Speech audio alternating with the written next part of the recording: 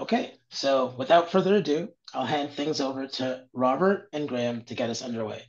Thanks, guys. Thanks, Jan. Good afternoon, everybody. A pleasure to be here, and thanks for taking the time. Hard for me to see if there's any familiar faces. We were at the symposium a couple weeks ago out near the airport in Toronto. It was nice to get to know and meet many members across the province. And if we had a chance to meet then, it's a pleasure to see you again. Today's presentation is little insight into, we're an HR human resources company that supports um, our partners across the province, and a little insight into our world and some of the tips and tricks that that we use to bring in the best talent and retain them, and perhaps you can use that on your end as well if necessary. So I'm going to share my screen.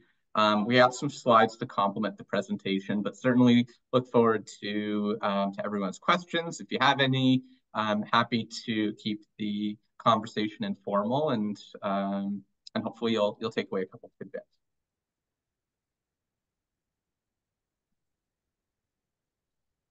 As I start to share my screen here, Ian, can you confirm?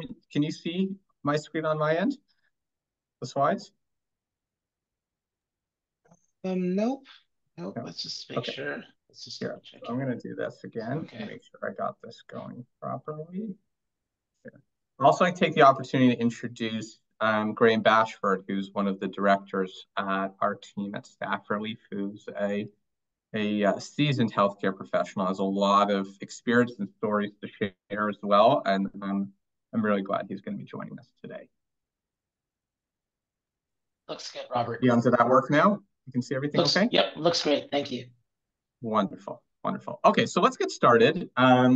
We've got an interesting agenda for you today. So just to kick it off, a quick overview about who we are, if we're a new partner organization to some of you on the Zoom today.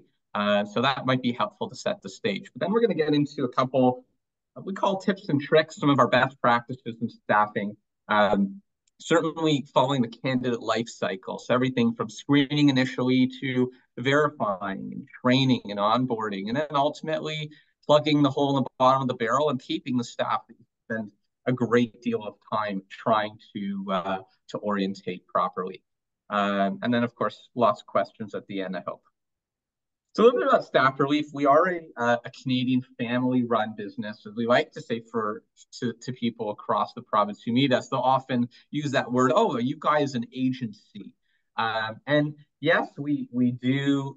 We do fall under that bucket, but we try everything to not be the typical staffing agency. That's really not how we identify. We're a partner to those in the community.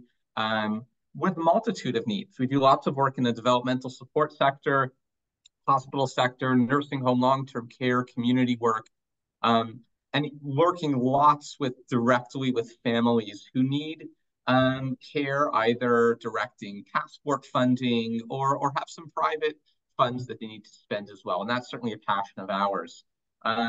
A fairly large team across Ontario, about 700 staff across the province, with a great team internally, of course, supporting it. But we're an organization that really wears our heart on our sleeves. We have family members in the care of others ourselves, and we know what goes into training and receiving the best care. And everyone who joins our Staff Relief family is quite heavily screened from that perspective, that they're good enough that we'd send to our own family if we're going to send them to others. Our values are always starting with compassion. When you're caring for others, you you need a certain type of personality. Training is of course table stakes, but you're in it for the right reasons. So we always start with that, and then move obviously to the technical expertise, the excellence, and knowing what you need to do, and then the respect, integrity of doing the right things, even when the cameras are not on and people don't see you. Knowing that our team members would make the same decisions that we would gives us a lot of ease. We are proudly a caring company as well. So, we do give back to the community in many ways, financially and with our time. And it's very important that, that we continue to build and support all the communities across Ontario that we're blessed to be part of. I am happy to share that this is not a one-man show. So we've got many different departments in the organization, everything from clinical leadership with Oleg being our director of healthcare. We've got a client care coordination team, which is comprised of about 10 people who are assisting with HR and making sure that our phones never stay off. We're on 24 hours a day, 7 days a week, weekends, holidays.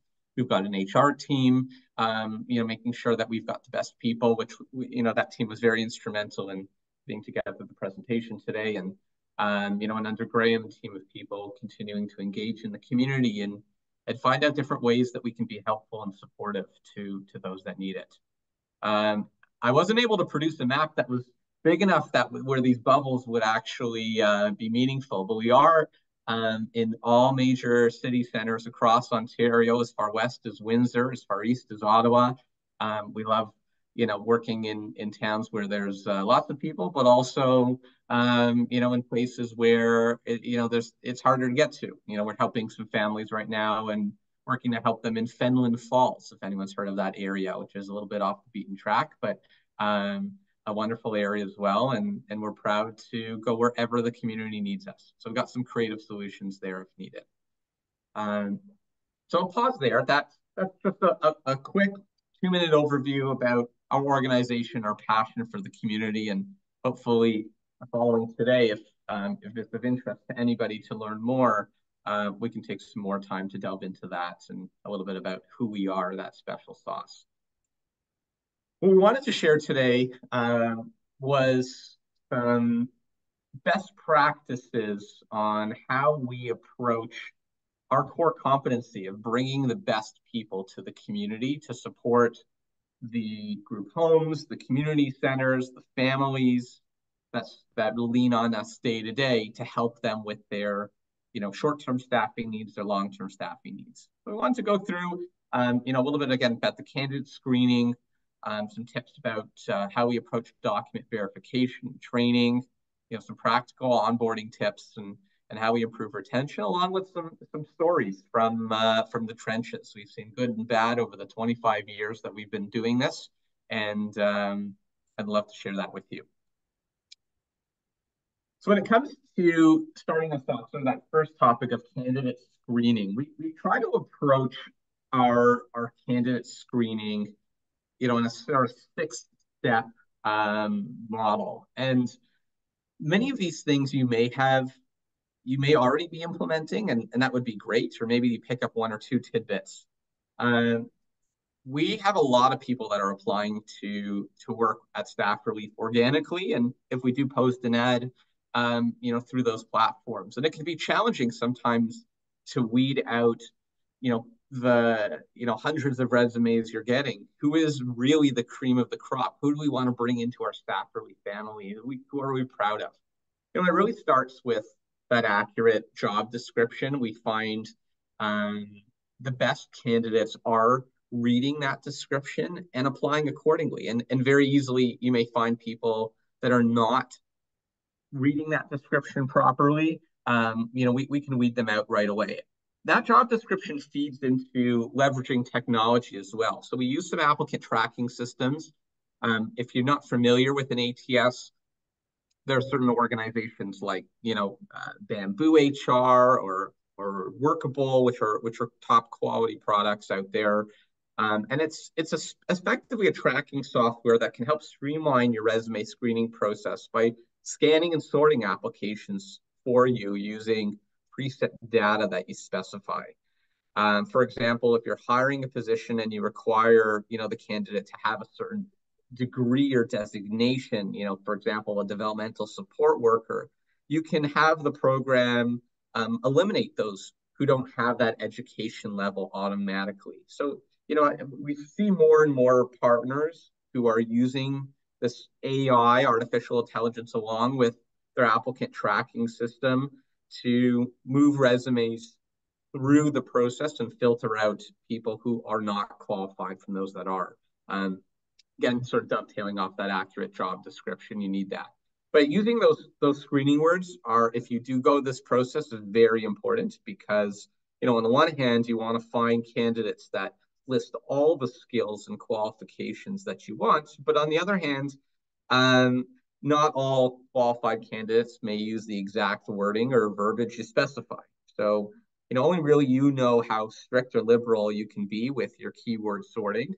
But certainly keep in mind it's possible to miss qualified candidates if you're too restrictive. So perhaps ranking the importance of those screening keywords can help you choose the most important ones, and some of these softwares allow that. We find as well that posting the salary range for the job can be really important. We've met many, many excellent candidates only to find out in the 11th hour they want twice the amount of the pay scale for a role. And you sometimes feel at that point you've wasted your time. And at this point, we try to be really upfront with that fact and weed out people right away who have unrealistic expectations. So not to waste time. It's always uncomfortable to talk about salary and compensation as part of the role, but it's an important piece as well, and something that we certainly encourage getting out of the way, sort of out of the gate. Incomplete applications, there's a way that we help whittle down the list pretty quickly. Certainly people that can't follow simple instructions up front or don't take time to read the job description, we translate that into perhaps future tendencies. Maybe they'd also be incomplete in their work or sloppy in other aspects. So that's another thing that you can use to perhaps get to that small group right away.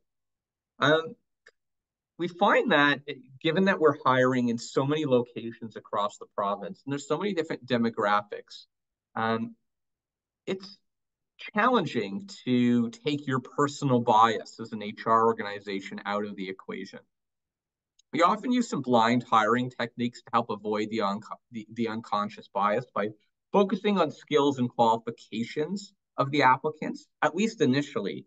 So we're not disqualifying candidates who could be a great fit, but maybe don't fit the mold or background of previous individuals we've met. Sometimes we've used our ATS software to temporary block applicants' addresses, ethnicities, other personal information, so that our HR team can just focus on skills and abilities initially. And it's really helped us create a more diverse, inclusive workspace and make hiring decisions a little faster. So that's been a tip that's worked really well for us. Some common mistakes over the 20 plus years we've been doing this that perhaps you might be able to use and leverage to improve your process. Because of the structure of our organization, we're able to be very nimble. And we find making the application process too complicated, you can lose candidates to others who are hiring for the exact same position. So at the same time, like, although you want to challenge potential candidates and you want to make them shine, if you make the initial process overcomplicated, your best talent might lose interest or get another opportunity instead. So, sometimes the submission process, having them we've seen other organizations require them to do a cover letter or a video, personality test, skills-based test. Some of these things might make it too complicated that people just give up. So we try to find a balance of making it easy for people to apply, but then screening them well.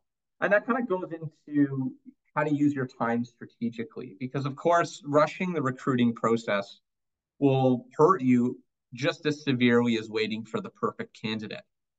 If you hire too quickly, you could put a strain on your organization, by perhaps increasing the probability the candidate doesn't work out, and then you have to repeat the process over and over. But again, if you take too long, you're jeopardizing perhaps your current team, and they're stressed by overworking people who might have to be picking up extra shifts and so on and so forth.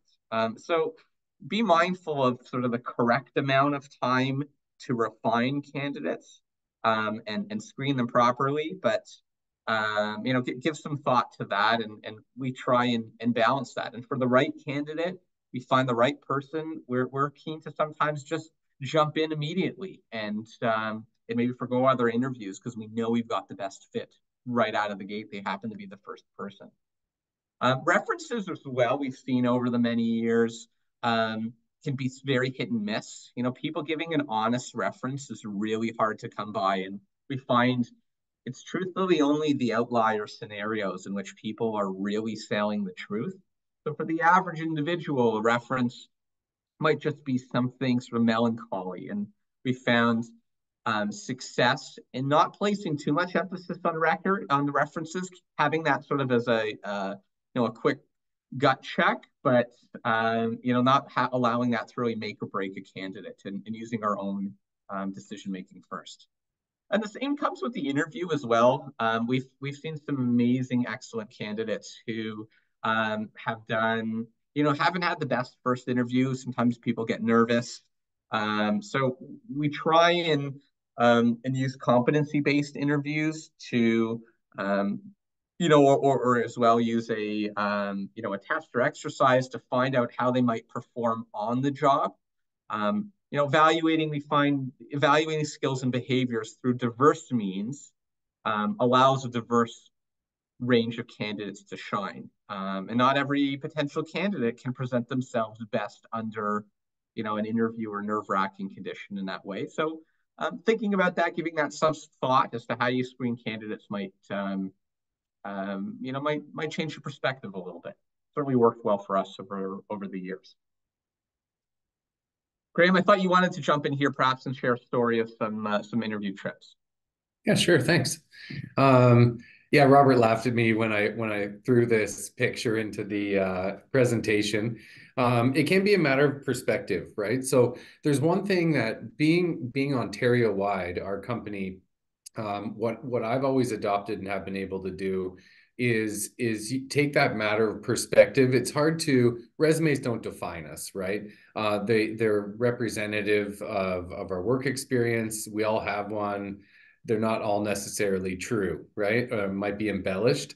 So I had this picture up here to say, if you can get people in front of you, it can be a matter of perspective. And so you could look at this picture and choose to see a lovely young woman kind of look glancing to the side with a choker necklace, or you could look at this picture and clearly see an older lady with a feather in her hair, pursed lips, and kind of a closed eye, right? So keep that in mind when you're looking at resumes in that they don't define us. They're not, you can go deeper than that. And more specifically, you guys at a community level can. How I was hired as a PSW in 2001 by an organization that had adopted group interviews. And I've basically I've used them ever since. So for 23 years, we don't have the opportunity to use a group interview. It was at Staff Relief, just because we serve so many locations around Ontario. But I'd highly recommend it for organizations that you guys are in a set location. First of all, it can be a real time saver. So instead of you blocking off a day to interview 8 potential candidates, you can block off 1 hour and quickly meet 8 all at one time. I wouldn't suggest really going more than 8 or 10 people. Otherwise, it can be a little bit longer session. But you can, these are kind of some of the things talking about perspective that you watch and see how candidates interact with each other. I mean, all of our resumes say we love people until you put us in a room full of people, right? So you can watch who's engaged, who's thoughtful, who listens to other people's answers. And it can be very telling. It can just plain and simple increase awareness of the different services that you offer in your community as well. So you have more people talking about what you do, how you do it, and it just really helps create that sense of community wherever it is that you work. Candidates can visit your location, note the distance from your house. uh, from where they live, right? I mean, of course, this is coming from a guy that commutes from Kawartha Lakes to North York, but oftentimes, like, they, make your interview time at a time they might be on the road typically, right?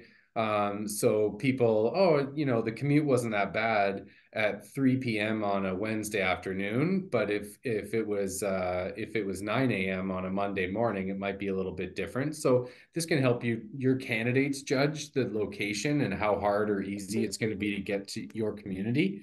Um, and it can really just save admin time, right? So we all know that, if you do an Indeed posting, you could have 70 candidates and 40 of them really not be qualified.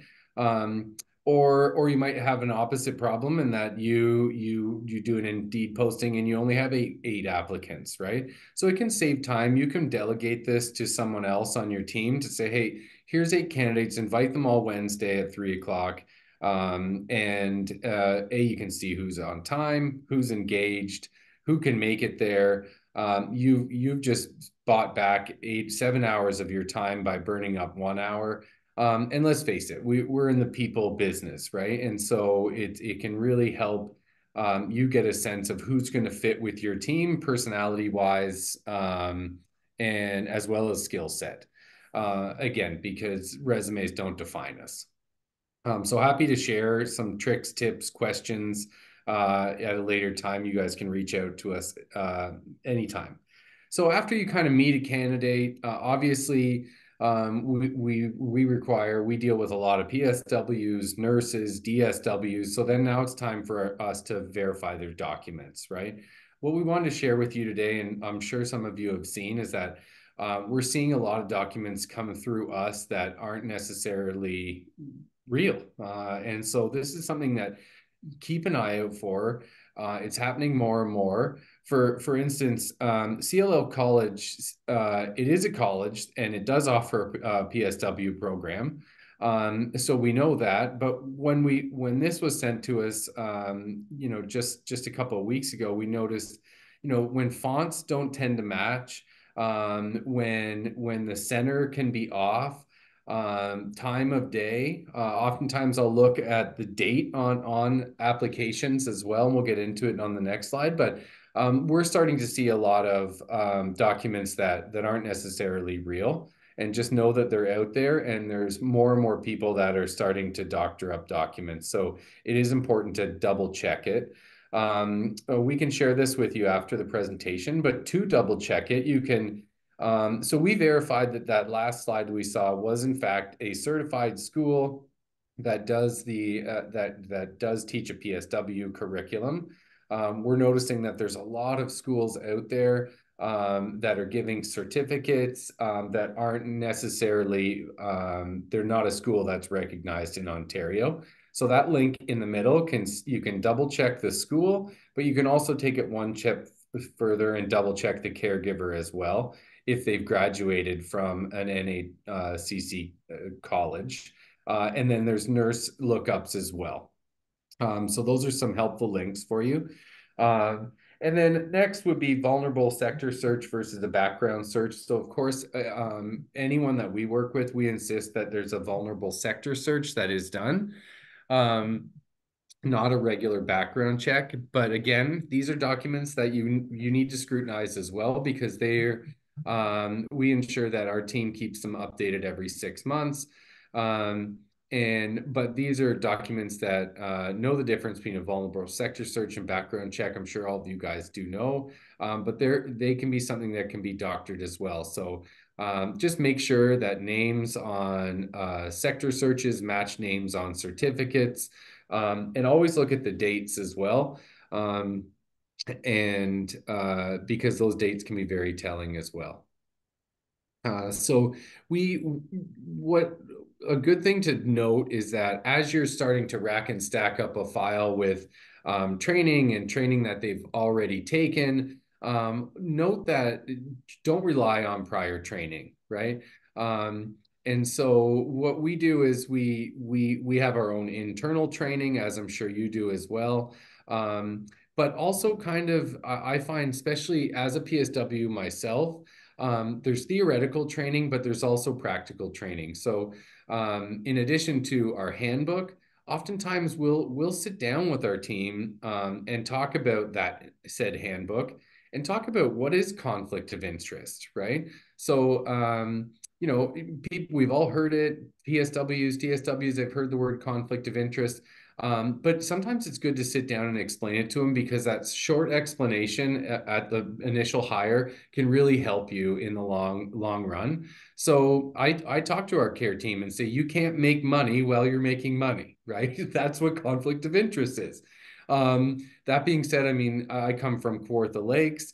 Robert will laugh at this, but everyone in Kawartha Lakes like buys eggs from each other because everyone has chickens. And is it harmful for PSW to sell eggs to their client? No, it's not. You know, the client wants fresh eggs.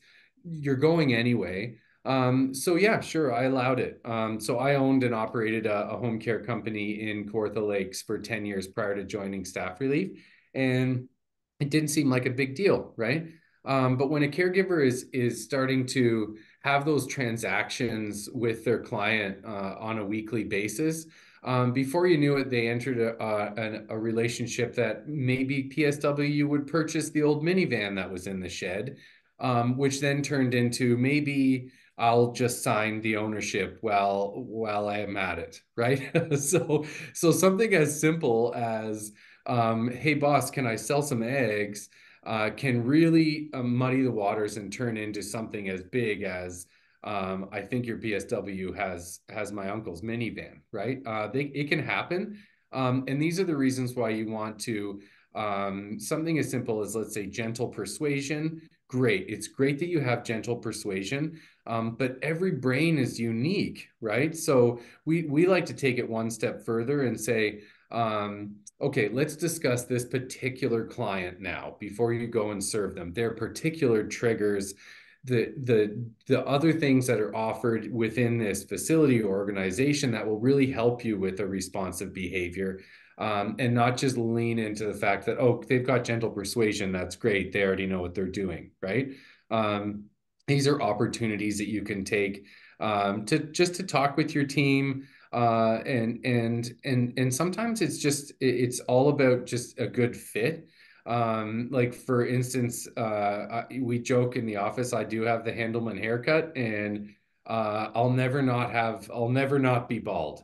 And so I remember having a client who was a Holocaust survivor, real hard time dealing with bald men. It was a trigger for him. So I knew when I'd go and visit him, I'd always have to throw on a baseball hat.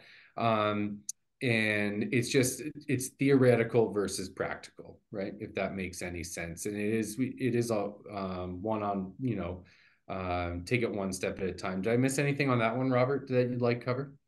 No, it's great. I think it's our approach that we found really successful has been, of course, when staff come and they say that they have certain trainings they've done, as you mentioned, gentle persuasion, or I've been trained on abuse and neglect, resident bill of rights, or in the developmental support space, we see a lot, safe management, CPI training. We always retrain them to not take for granted things that they've learned, and we do that theoretical training because it's table stakes from for qualm standards and and the like. But then supplementing that, as Graham said, is just about getting to the real reality of what are they going to experience when they walk into that group home or that community center or that family. Who are the individuals there, and how do we prepare them? How do we give them a cheat sheet to do a great job? Because it's nice that you study what you study in school, but that doesn't always translate one for one into reality. So thinking about that as you're hiring and training your people, how do you help them bridge that gap from textbook to to being on the floor? And we've found a lot of success in doing that. So perhaps something to think of. Yeah, and then practical kind of onboarding is, think of the 3 C's of onboarding, which is you got to tick boxes to be compliance, but then always open up that communication to clarify, like as a PSW, especially with our one-on-one clients or our private home care clients, one question I always ask is, where do we park and what door do we use, right? Like these are little things that, you know, if it sets the PSW up for success or failure, almost just if they're knocking at the wrong door, then it can really create a tense first meeting, right? Um, Other things to keep in mind are your culture and connections. So for us, like a couple practical onboarding things is logging in and out of a shift, right, is important for us. We are Ontario wide. We use a technology that does utilize geolocation. So if we have a PSW that's scheduled for a 10 a.m. start and they're not punched in at 10 a.m. start, then our coordination team is going to go find them. Not just because it's good customer service to be able to follow up with our client, but we've got caregivers that are running the roads, right? We got to make sure that they're okay too.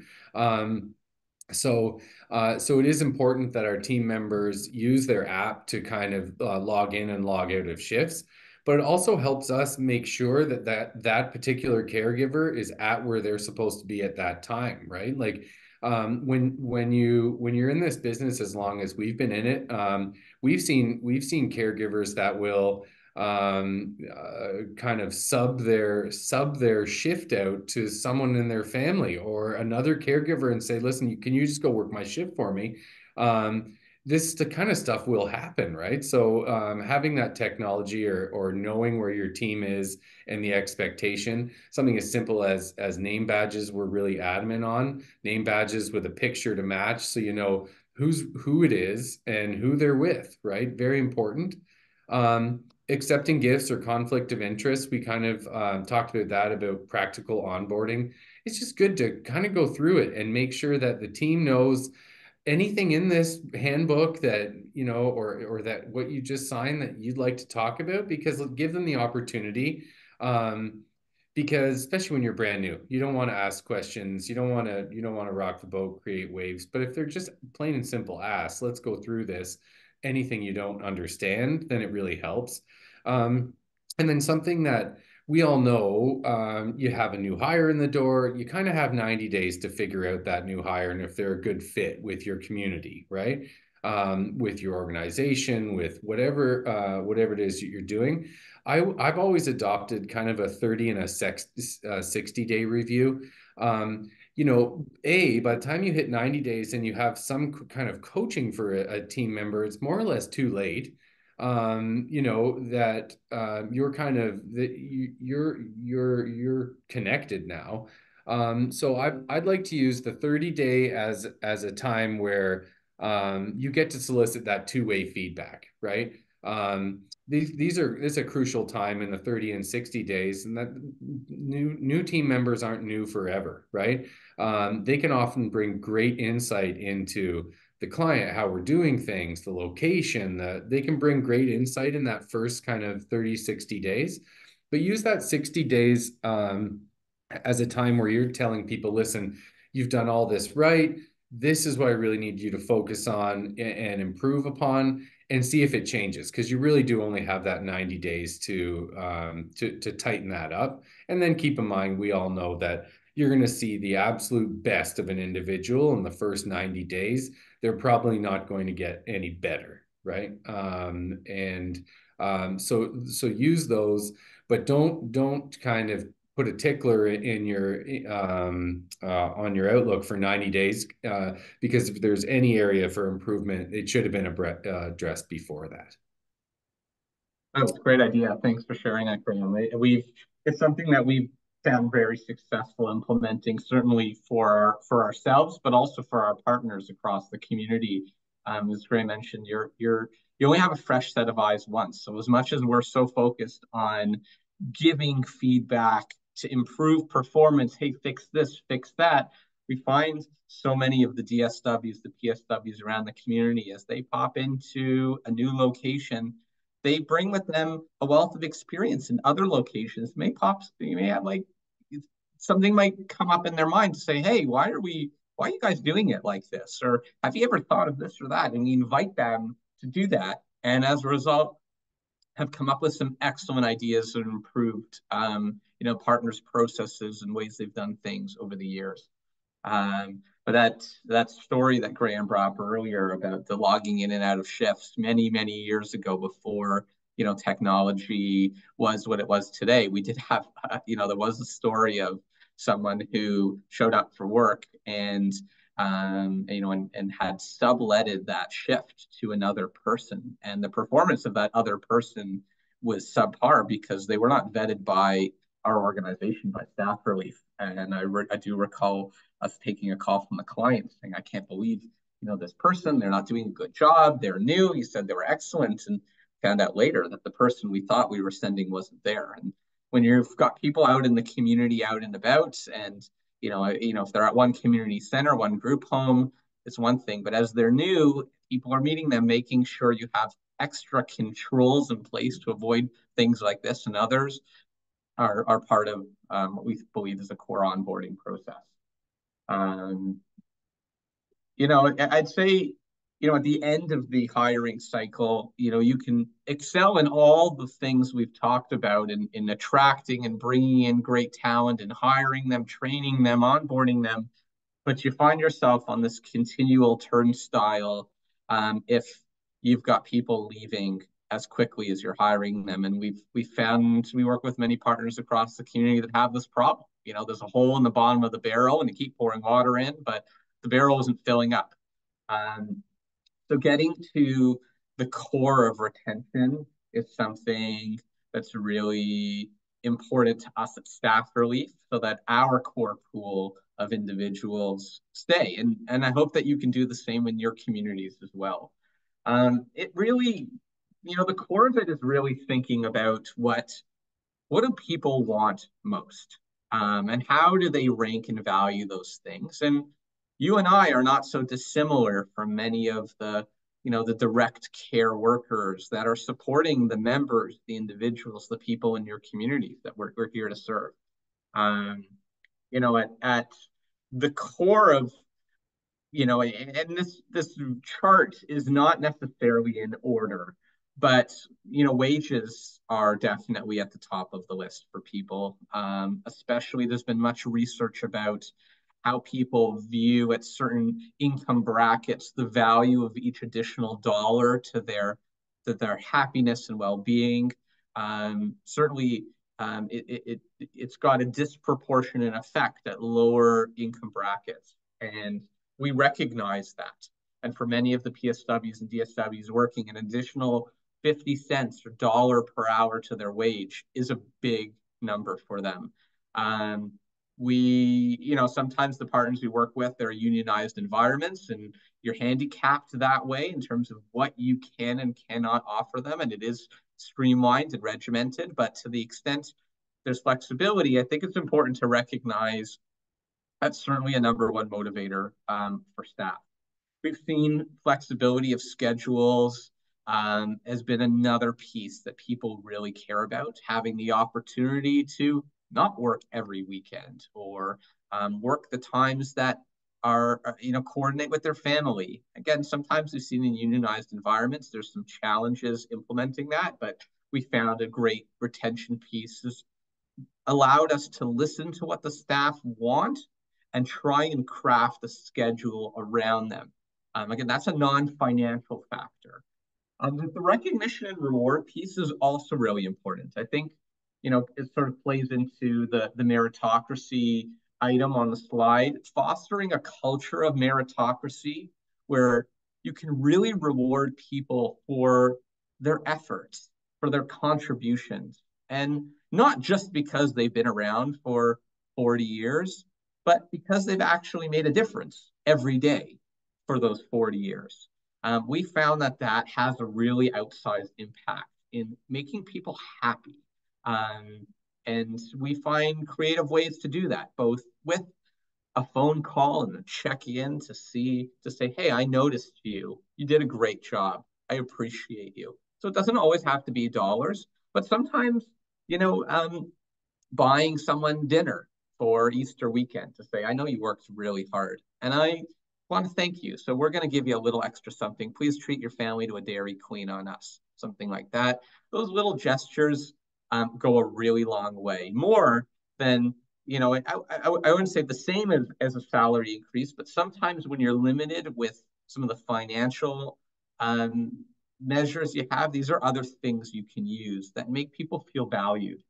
You know, managing burnout is a piece that we found very often. We've got a formula. We track people's hours on a weekly, bi-weekly basis. And we sometimes see people that are working, 100 hours a week, and they say they want to do that.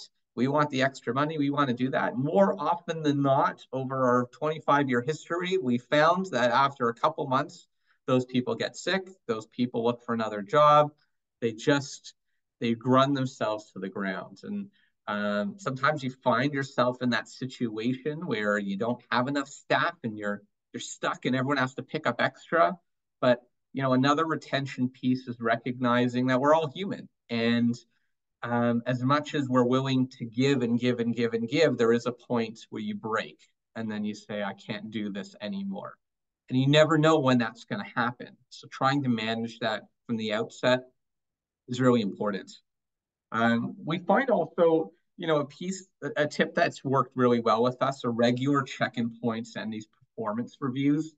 Not saving a performance review for an annual season, the end of a year to say, here's what we liked and here's what we didn't like, and here are the metrics you're going to fill out. Like, we find that rigidity doesn't always foster the best. Checking in, to the orientation piece, 30, 60, 90 days at the outset, but then after in intervals, maybe of 2 months or 3 months, regular check-ins with staff, sit down and have two-way feedback. We find work really well.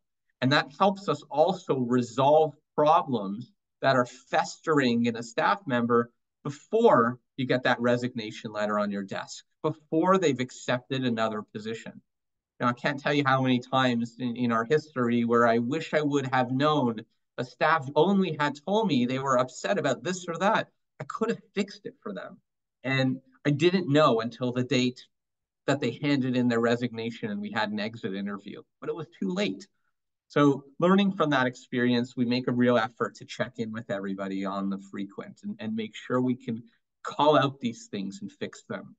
And then sort of that final piece I found over many years of working for others and also running our practice, the pay raises or increases sometimes are kept secret from staff, and that might be a process, a function of unionization and maybe restrictions there. But to the extent possible, we find transparency in the pay scale and how people can approach that part of their job is really helpful. Staff can know that, hey, here are my metrics and here's what I'm going to be assessed by. And if I do X, Y, and Z, I could be due for, a 50-cent increase at the end of a year. That could be motivating. And we find it, quite significantly is, rather than waiting to the end of a year for a surprise and then often finding that surprise perhaps underwhelming and people being upset and leaving afterwards. So we fixed that model a little bit, and it's worked well for us. There's a couple different tools you can use as well. There are some organizations that we've heard of where you sort of part of an increase or a bonus system could be put away in a pot for later, which you vest over a number of years, and that's sort of a little cookie for later. So that's a financial retention piece. There are a couple creative ideas in this category that certainly happy to share if you're an ability or you have the ability to collaborate on those. At Staff Relief, we take all these things really seriously. Certainly as we support the communities, in the organizations, and certainly some of the CLO members, it's important that we have continuity of care in our staff, and we preach we employ the same things that we're preaching today. One thing that's been, I'd say, a groundbreaking change in our world. Again, I don't like that word agency, but it's often used in this space, is we treat our staff the same way as they would be treated anywhere else. And health and dental benefits for full-time workers, especially the frontline staff, are not table stakes. Most agencies don't have the ability to do this and don't. We feel so passionate about paying as much forward to our staff early family in the community, knowing that no matter how interesting or smart Graham and I may be, how many stories we have to tell, we are only as good as the DSWs and PSWs and nurses, social workers we have out in the community. And the better we treat them, the better they will treat the families and the members and individuals they're entrusted to care. So health and dental benefits and a really great program there, pension plans associated with that, not paying workers simply cash and having them think about their job as a side gig has has greatly improved our retention and allowed people to take greater ownership in what they do. So that really all kind of dovetails into everything we've discussed today. But certainly we recognize through and through, the HR problem. Many of the partners that we work with in the community is ongoing. It's really hard to hire people, to retain people. They're the backbone of what you need to do in the community, and we recognize that challenge.